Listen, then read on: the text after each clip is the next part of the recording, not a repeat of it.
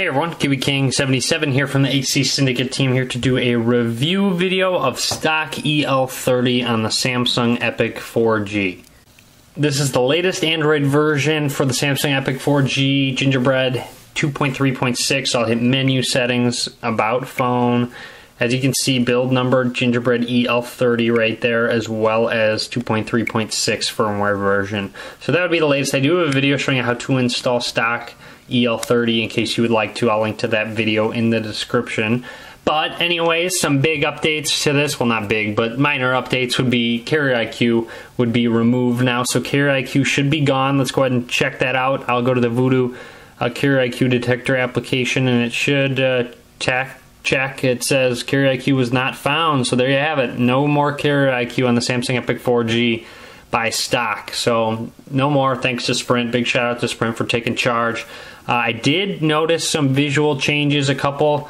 As you can see, the phone icon is a little bit different. So as you can see right there, phone icon has changed just a little bit. The quick application, where is it?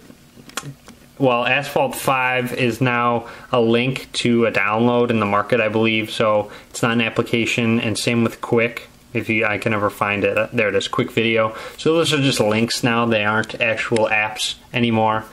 So that's a little update there, as well as there's a speaker feedback fix. If you were getting that issue, that is now fixed.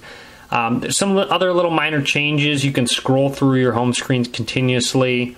As you can see, I can just continue go all through these home screens, as well as your app drawer as well. So you can continuously scroll through your app drawer. I believe this is new on this update version.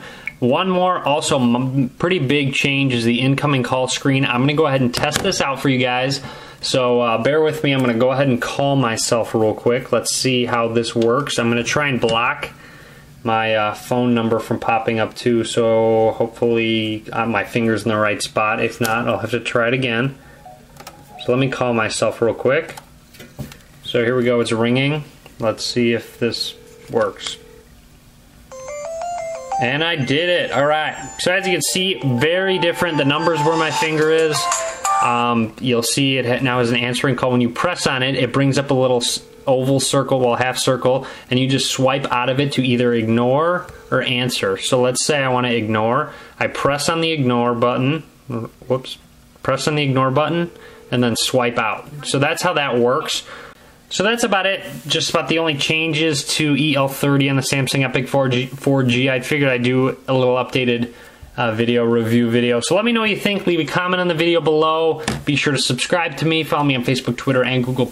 All links will be in the description of the video. And as always, thank you for watching. Be sure to give this video a thumbs up.